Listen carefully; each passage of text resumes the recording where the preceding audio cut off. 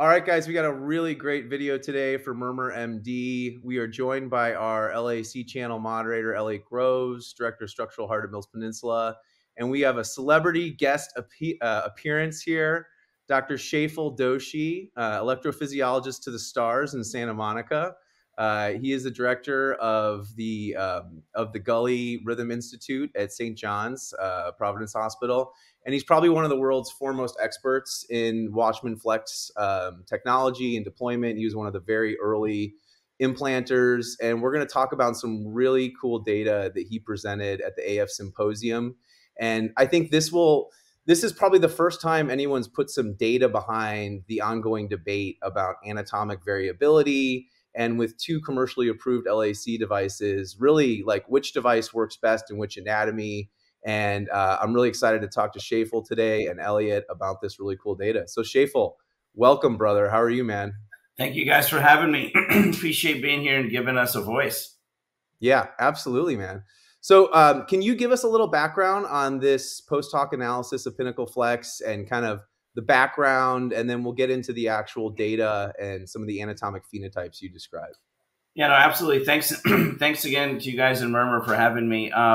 You know, since probably I would say about 15 years, we've been really kind of caught up in different appendage anatomies, and we really haven't had a good scientific description. I think the original papers that probably came out when people were really hungry, because we named anatomies based on food particles like chicken wing and cauliflower, you know, cactus, broccoli, with the exception of the one windsock. And you know, while these kind of are descriptive, you know, we do believe that the appendage anatomy is much more complex than that. So we sought, you know, a kind of a methodology to say, can we describe, you know, these anatomies based on, you know, more specific things such as angles and bifurcations and things of that nature. So we created some new categories, which I'll describe in a minute. But what was really unique is having the data from Pinnacle Flex.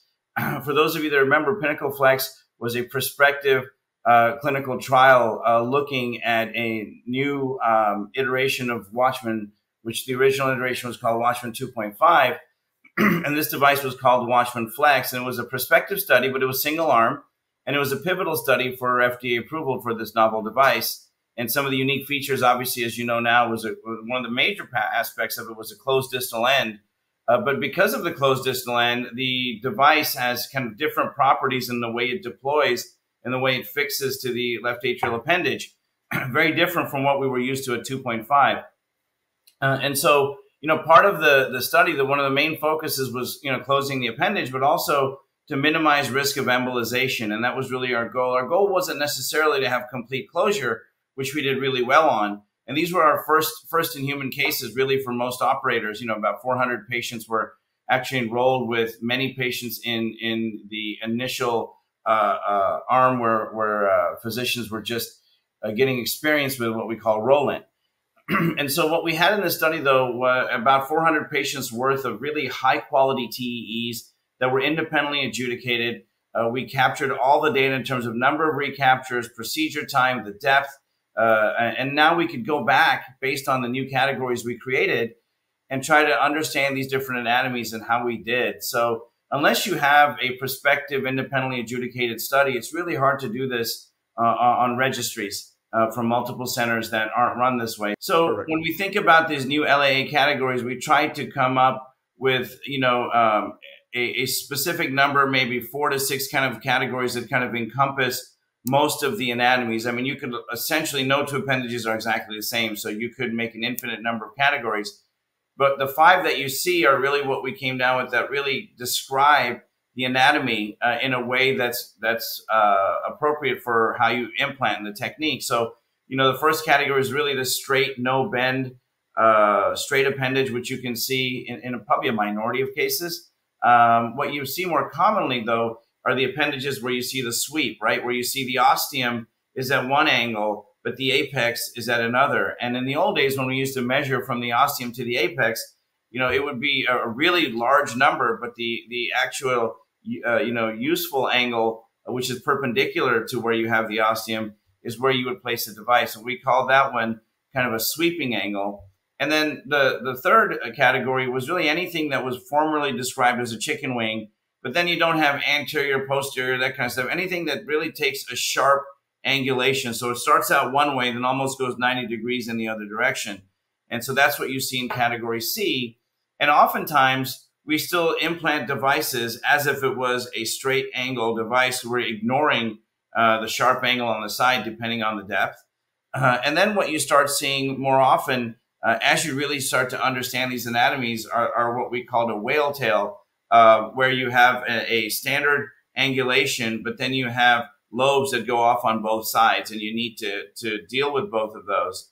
And then finally, I think the ones that are the most challenging are the ones that have bifurcations, and some that go even more proximally than the image show there. So these are the 5 categories that we kind of came up with as we were trying to put it together that would encompass the majority, if not, all of the anatomies would fit into one of these categories. And so what we did from this is we went back and we fit every patient into whichever category they went into. Then we looked at the cases and we looked at, how many recaptures it took for the case, what was the total time it took for the case, efficacy of the case, et cetera. And that's how we came up with this abstract, really looking at, first the success, and then, ways that we could kind of better understand the procedural times. What anatomies does this device work well for? And again, we can't compare one device to another. So I'm not going to talk about a different iteration, a different type of device. We're looking at a single component device, specifically the WATCHMAN FLX for this data. And it's hard to really say, well, you're taking this data, you can apply this to the 2.5, or you can apply it to a dual component device, et cetera. I love it, man. How did you guys define implant success, Shafes? So, in the study back in 2018, implant success was defined as this arbitrary number, which was kind of consistent with standard of practice, which is a leak less than 5 millimeters. Okay. Now in 2024, I think we would consider implant success no leak. But at that time, and that was kind of what was defined. And it was interesting. If you look back at the original WATCHMAN data, not a lot of people realize this. In our original studies going back to 2005, what was defined as a success was a leak of 3 millimeters or less. And then we did 3 plus or minus 2. And the plus or minus 2 millimeters was really to allow for measuring variability between one operator and another, where they measured it, how they measured it, leading edge to trailing edge, et cetera. And somehow, over convention, the 3 plus or minus 2 became just 5. And so next thing now you're doing 5, and there's going to be variability. And we've kind of just taken that as kind of dogma, and there's really no basis on the 5. It was always 3.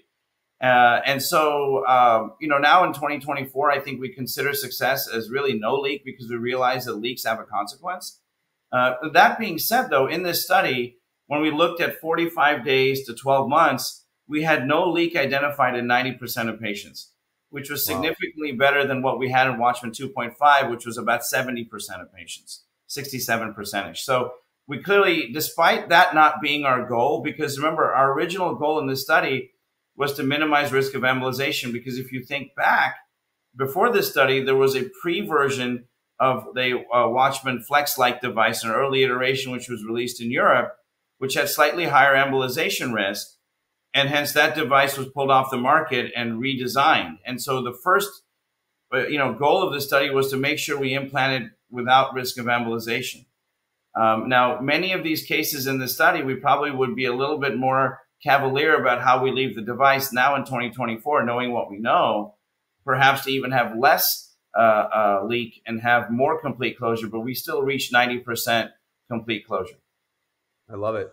And it looks like, in terms of the results, a pretty high success rate independent of the anatomic subtype, with a slightly longer procedure time for the sharp bend anatomy and for the shallower appendages. Yeah. I was hoping to go through a little bit about your procedural technique for these various anatomies. If we go to the previous slide, can you talk about, of the more challenging subsets of this, can you talk a little bit about, because one of the things I love about this is it helps you operationalize your procedure plan on the day of the procedure. So when you're looking at the TEE, or you're looking at your ICE images, or you're looking at your CET images, you can have a plan in your mind of how you're going to approach that appendage, both from your transeptal puncture and from your deployment strategy. So can you walk us through kind of the more challenging subtypes and how you typically think about those on the day of the procedure? We can start with maybe the sharp bend or whichever ones Yeah. you think are more challenging? Yeah. So, I mean, if we think about all the different anatomies, I think the one thing before we even get into the specifics is to recognize something different that was with the Flex device compared to 2.5. And that was with the Flex device, we realized that it was relatively simple to reposition and redeploy. Oftentimes with the 2.5 device, if you remember, we had to have the sheath deep in the appendage. And Yeah. so we would do a deployment and just take a deep breath in saying, okay, it's deployed. It's not perfect. It looks good enough. Let's stop there. I'm not going to risk doing something else more. And what we learned with the Flex is that, you can get a much better result, just by repositioning, because the device is so much more compliant. It can do sometimes some unpredictable things. And so you can take that to your advantage. And what I mean by that is even minor changes in your angle or how you advance or hold the device back will affect how the device is deployed. And so what I tell physicians that we're training is, look, if the device results, the first deployment results in an outcome where you say, that's pretty good. But if you think to yourself, it could be better, and you've just done one deployment, you want to recapture and redo it again, because this device allows you that flexibility. And what you see, many of these anatomies, we didn't do too many different things except just recapture and try to redeploy. That being said, we can go into specific techniques of these different anatomies, but just off the bat, what you find out is that for most anatomies, as long as you have the depth, you have the depth that's at least half of the width of the anatomy of the device that you're going to use, then this device really works well for that. And it reminds me, and for those that are not electrophysiologists, we used to, in the old days when we had only a few leads to put for biventricular pacing, the companies would try to sell each other saying, mine has this shape, it's going to work better. Mine has the L shape, mine has the S shape. But at the end of the day, unless you do a randomized trial and you try both leads in the same anatomy, you can't really say one works better for one anatomy or the other. All you can say is, how well does your device work for all the anatomies? And so, all these people are, everyone's kind of comparing, well, for this, I would choose this. And the reality is, if you want a device that's safe, and we'll talk about safety in a minute, but, you want to get really good at whatever device you're using and try to use that for most anatomies, because they do work. And as you can see here, this works for most anatomies. And again, I do believe that our outcomes are even better now in 2024 than what they were in 2018. And this was the experience of all the operators in the study. This was our first experience using this device. So we were still very, very, naive to the device. But if you look at the anatomies where we tend to have challenges, I think one that kind of right off the bat, even with the old definition, one that always led people to get more concerned was what we used to call the chicken wing, which we're now calling a sharp angle or a sharp bend, if you will, on the device. And if you look at and I don't know if you can go back, we can look at the actual, that's the slide there where we're just looking at the 5 different definitions, looking at that sharp angle. And if you look at that sharp angle, what you realize is in many of these cases, you have enough depth to go straight down and ignore that side angle, right? And so oftentimes what you end up doing is if you don't size the device correctly, the device falls into that distal lobe, into the angle. And that's where you have a lot of problems later on, where a device is sitting perfectly flush, and as the appendage remodels, it may fall in, right? And so one of the tricks about this kind of anatomy now is that we choose a device not on the width of the appendage. We choose a device based on the length that we want. So now we're targeting the length of the device. So I measure from the distal end of the appendage, where before it takes the angle, just straight to the back wall, and measure up to the ostium. And I say, okay, that measures, 24 millimeters. Okay, so I want a device that's going to be longer than that, sticking out, and I want to choose a length, because with Flex, it's a safe device. The distal ball is very compliant. You're not worried about the pulmonary artery and these kinds of things. You're basically taking that distal ball to the end of it and opening the device. And I want to choose a device that may be a little bit more compressed, but that's definitely long enough so it sticks out above the angle, far enough above that there's no chance it's going to fall in. So we tend to size devices in this anatomy based more on the length than the width. So that's number one. Number two, with this anatomy, what you realize is if the angle goes very acute and goes very anterior, similar to what you see here in C, which if this is a TEE, this is what we used to consider an anterior chicken wing, right? And when you start having to get your angulation more anterior, we find that the sticks, the puncture, the transeptal is better being more anterior. So we used to say traditionally, you know, for all these appendage closures, you go posterior, and as posterior as you can, the more anterior the anatomy is, because you want to try to get coaxial. What happens when you go very posterior is that the coumadin ridge gets in your way, and you're not able to counter torque the device up superiorly. So now for any kind of anatomy that has this type of sharp angulation going anteriorly, we tend to stick low in general, because you want to go from the bottom up. But then we also want to stick a little bit more closer to the anterior side. Now, I don't want people to ideally stick the aorta. That's not what I mean. What I mean is, if you have the midpoint, which you consider mid, and you'd always go posterior to that mid, I want you to go a little bit more anterior to that mid. So you're just a little bit more anterior, but definitely not posterior. And you still want to do it safely. And what that allows you to do, it allows you to approach the angle where you're not coming, you know, perpendicular to the orifice this way. You're coming straight down to the orifice. And then you can counter torque with the flex ball in place. And that really helps you align it. But the other unique thing that is used for this anatomy that not many people are familiar with is a way to actually angle the flex device. The tradition's always been, get the sheath where you want and just unsheath it. So you got to really counter torque and counterclockwise the sheath to get it anterior, and then untorque it. We stopped doing that so much now because you can really manipulate the flex device, and I'll explain in a minute. You know, most of the trauma that happens is when you have a stiff sheath anywhere near the distal end of the appendage. So what I always say with the flex device, you don't need to do that, and you shouldn't do that. So all of you with the old habits of having the sheath deep in the appendage and then opening the device, you need to stop that. And we'll talk about safety in a minute, but you have the flex ball and you have the sheath at the ostium. You never go into the appendage without a flex ball at the end. So you have the whole system you can advance with a soft flex ball like a pigtail. You never have the sheath deep. And so because of that, what the flex has unique properties is the flex is a compliant device. It can bend in the middle. Okay, but where it bends is in the middle of the device. So what you can do is you can advance a device to a position that you want. And you know you want to get it more anterior, but you can't because you have to really counterclock the sheath. So what you can do is as you're releasing the device and you're about halfway down, you start clocking. You do the opposite maneuver and you bend the device so it kind of bends, and you push out so it bends up like this, almost like you're trying to jackknife a truck, right? You're backing up with a trailer hitch and you kind of go in the other direction. So there are a lot of these techniques now we've learned. And if you were at the AF symposium, you saw a live case done by the Mass General group where they were having a lot of difficulty engaging this appendage, which was 35 millimeters. So they use a 40 millimeter device, the Flex Pro, and they couldn't get the device to sit because it would just swing out and fall out.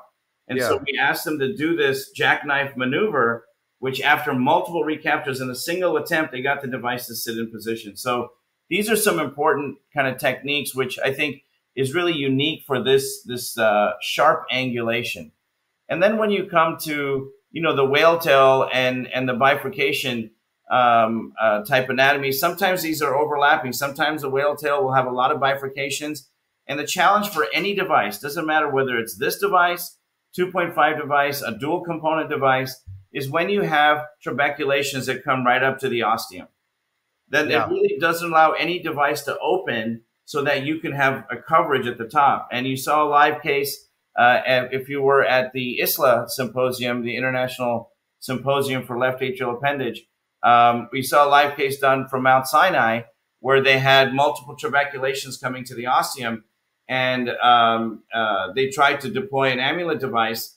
But, you know, for any device, the challenge is what seats inside these trabeculations that you can cover with the disc. And that was also a failed implant. So those are the ones that you have the most, you know, apprehension for, is when you have the trabeculations right up to the ostium. But if you don't have that, then, and you have, for example, the image that you see in E, which is a bifurcation with the flex, you have the option of trying that ball in different areas of that appendage. So you can try to put that ball in the anterior kind of aspect to the right of the trabeculation. You can try to put it in the left. You can try to just kind of land it right in the middle. And you can't predict which one of those is going to land perfectly. But the important thing is to have, you know, forward tension on the device so it doesn't pop out, and you allow those anchors to catch. But and I think the bottom line, what we've learned is unless the anatomy by measurement is either way too small or way too big, then for most of these anatomies, we would at least try to do an implant, especially if you're experienced. The likelihood is that you'll have success. I love it. So can you talk a little bit about, Shephal, the heavy trabeculations? Because that for me is the case when I look at the TEE and I see these deep finger-like trabeculations going all the way to the ostium, and I know what I'm going to get. You know, even with a perfect deployment, you still see that kind of like leak through the trabeculations to the other sides. And I know some operators oversize, some undersize. Elliot, what do you do with these, with the super trabeculated appendages? Do you use an amp for those, or you oversize the device? What's your strategy? Those are certainly the ones I probably struggle with the most these days, now that we've gotten better at the chicken, or the artist formerly known as poultry. Yeah, I mean, I try to go as big as possible with the ones where it's directly try to smash them over. But as you guys know, some of them are compliant, some of them aren't. So some of those trabeculations you can displace and get a good result, and some don't really. I mean, I have found in my personal, and Shephal's comment about this, that if you fail with the WATCHMAN, this like magic thought that amulet's going to be perfect and it won't fail is not true. Usually if an appendage is hard, an appendage is hard to close. And so I've tried amulets sometimes, and with some success, with some lack of success. Sometimes you end up accepting a slightly, imperfect result. But yeah, those are the ones that I've struggled with most. But I think, to answer your question, oversizing the device, getting a little bit more compression and trying to just smash everything over with a little bit more of a muffin top is how I've dealt with those trabeculations that go back all the way to the ostium. And I had a couple questions for you about your deployment technique. Two questions about the jackknife technique. When you're pushing in with the ball, do you wait and see kind of the distal end when it starts deflecting, and then you start deploying and clocking? Is that kind of... Yeah, and before I even say, I hope you weren't thinking of muffin top after seeing me on screen, and that was really a reflection of what you do there. But I agree with you. I pretty much try to leave a muffin top on every appendage that I can. This notion that we used to have this perfectly flush lining, it leaves you at risk potentially if the appendage remodels and the device isn't all the way at the back end, and it could potentially fall in and out. So I try to leave a little bit of a muffin top on most of those implants. And when you have a really large device, it ends up being longer, right? So you might have more coverage. The concern is always, does that distal end open up enough? Is it going to be anchored? And I think the challenge with what we're talking about is the risk of complications. So as we looked at the SURPASS data, and this is to me the most powerful thing, if you have an appendage closure and you have no pericardial effusion, right? The risk of mortality is 1 in 1,000. If you think about that, the average age is 80 something. These are sick people, and the mortality rate is 1 in 1,000 based on NCDR, because that's hard to hide. Time of mortality before your discharge, right? So it's 1 in 1,000. If you have a pericardial effusion, your mortality rate goes up 60 times to 6%. Wow. So we have to temper our excitement for closing everything, looking also at the risk of pericardial effusion. And how do you ethically consent somebody if you think that risk is going to be substantially higher for, and that's why you have to choose your patients accordingly now that we have the ability to do that. So, back to your question about the technique, it's not one of those perfect things. It's just sometimes it's trial and error. So I try to open that device up and I start clocking early. And if I'm clocking too early, it goes down.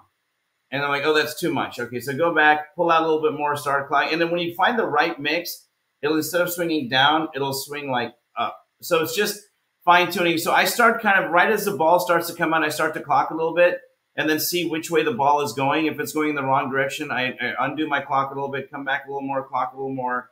And then right when I feel like, oh, it's turning, that's when I'll push the device forward and clock at the same time. Got it. So, and sometimes it takes 3 or 4 times. It's just like finding the right balance to get it to do that kind of swing, if you will. I think we should call that the Doshi maneuver instead of the. I thought that was my maneuver was the muffin top, but I'll take that over the muffin top. Now I'm really hungry, dude. We got chicken wings, lots of cauliflower. We can make a nice meal out of all that. And what about the heavily trabeculated appendages, Dosh? What do you do with that? I mean, it's just as you guys mentioned, that sometimes is a crapshoot. I try to do the same thing and try to go a little bit bigger, just so that my the device will sit a little bit further out, but I never want to violate leaving more than, ideally leaving more than a third of the device sticking out. Sometimes we get a little bit comfortable leaving a little bit more, but you have to really understand where the anchors are. And it is my hope that next iteration of WATCHMAN FLX will have the anchors more radiopaque, because to me, that's super helpful. If I do an angio and I can see exactly where those anchors are, then I'm a little bit more comfortable. And if you understand the flex anatomy, you see the pattern on fluoroscopy at the very proximal end of the device. It's like a honeycomb. And then you see these straight struts that go out after it.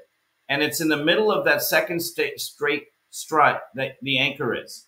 And so if you look very carefully, and if you kind of study this and learn this, you can identify where that anchor should be. And as long as that proximal anchor is in tissue, because the distal row of anchors to me is not enough.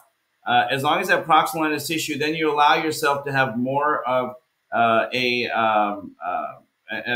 hangover off the mitral annulus, and you leave yourself a shoulder. But you're a little bit more comfortable with that if you know where the anchors are. So I think the technique of just going bigger because you know that you're not going to be able to open up because you're too deep in the appendage and the trabeculation. So hopefully something catches, and then the proximal end really opens up, at the appendage. So I think that's probably the technique, just being careful and mindful. The one thing to note is that one of the nice things about this device is we really haven't seen a signal for embolization with this device when you have no more than a third sticking out, so we want to maintain that safety, when we're doing this. And that's, I think, the biggest risk is when you have these trabeculations is risk of embolization. Yeah. And so last question I have, Dosh, what would you say, because it confuses me, but there's a lot of implanters now doing pre-procedural CT, looking at the CT, and then trying to decide whether this anatomy is better for an amulet or a WATCHMAN. So what would you say to those folks? Because now we have two commercially approved devices, like similar to the TAVR space where it's like, do we do an Evolut or a Sapien? What would you say to those folks? Because this data kind of suggests that, you could probably just do a day of procedure TEE and plan on WATCHMAN. What? Yeah, the whole pre-imaging thing is kind of interesting, and I have a very biased perspective. And I think when we did it in the days before imaging, we kind of figured things out. And I asked the question today: if you had a fellow learning how to do coronary angiography, would you teach him LAO, REO, cranial caudal, or do you just say do the CT first so you know the coronary anatomy, and then do the angio so you know what's going on? No. You learn how to do it fluoroscopically, right? And your brain can process pretty quickly. And if you kind of learn some of the basics of TE and fluoroscopy, you can kind of figure out on the fly, do I need to have the device open on the table? Or how long does it take for someone to open the package and flush the size of the device? So that's my bias. I think, look, in the beginning, it's good to have as much imaging so you kind of understand what those images mean. But if we're trying to get to a position where maybe in the future, if Laos 4 is positive and every appendage should be closed on top of anticoagulation, then maybe we need to simplify the procedure. And I think the number one thing about procedural choice of devices, you got to be safe. And, and that lends to my comment about pericardial effusion. So whichever device you use, there's very few people that do high volume of both devices, right? And so, in the US right now, about between 92 to 95% of the implants are WATCHMAN FLX. Amulet is between 5 and 7%. And so if that's your experience where you're doing flexes all day and every now and then you do an amulet, you're not going to be as experienced with the amulet, right? So I think you have to, one, choose your experience, knowing that most anatomies can probably be closed with both devices. But you got to be really good at the one device you're really good at, if that's what your practice is. And I would say you want to look at the data from the devices independently of the other devices. So look at the data on the amulet studies and look at the rate of pericardial effusion. Look at Emerge LAA. Look at the rate of pericardial effusion and look at the rate of pericardial effusion with WATCHMAN FLX. And you're not comparing head to head because there really isn't good head to head data out there that we can really rely on. Then that's, I think, the first thing you should look at is that you need to be safe. You need to consent your patient that this is the reality. One has a pericardial effusion rate of X, the other one has a pericardial effusion rate of Y. And then be really comfortable with the device you choose. And for those that are very comfortable with one particular device, whether it's Flex or Amulet, really use that as your first device for most anatomies. There's a rare exception to that rule, But what's interesting is that oftentimes TEE doesn't give you all the information. CT certainly doesn't give you everything. What CT misses are the trabeculations, right? You can't often see some of these fine trabeculations. What TEE misses is often the depth of the device. And so that's why I think where even just going in and doing the angio on top of what you have shows you that you could close most anatomies, for example, with the WATCHMAN FLX, as you see here. So you may be misled by what you see on echo until you really do the angio and you open that up and you see how it flowers, that, oh, you know what, I should be able to get my ball into that anatomy. So in our experience, what we first started doing is we tried to select specific anatomy. We say this one is going to be really, really tough. This is going back to the commercial launch of Amulet. We found that our Amulet experience was low enough at the time that, you know, we weren't doing ourselves any favors. And the patients that were referred who had failed Watchmans, we actually had successful WATCHMAN FLX implants. So we just had more experience doing that type of device. So we had more success with that.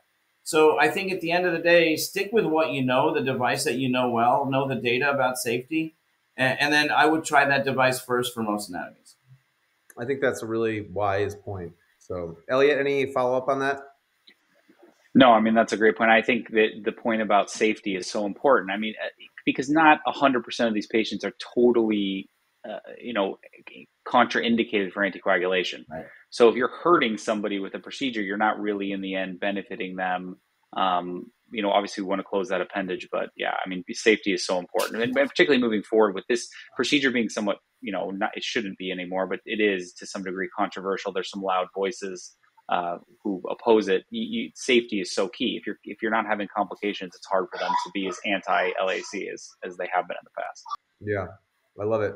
And then when you're done with the WATCHMAN, send them to Shephal for a PFA ablation, right? Is that that's the Absolutely. It'll be probably just as fast. I love it. Well, Shephal, Elliot, thank you guys. This was a really great discussion. I think we learned a lot. And I think this is really important data moving forward so that we can really talk to one another about different anatomies and operationalize it and put some data behind this idea that certain anatomies are better for certain devices. And thanks so much for doing this, Shephal.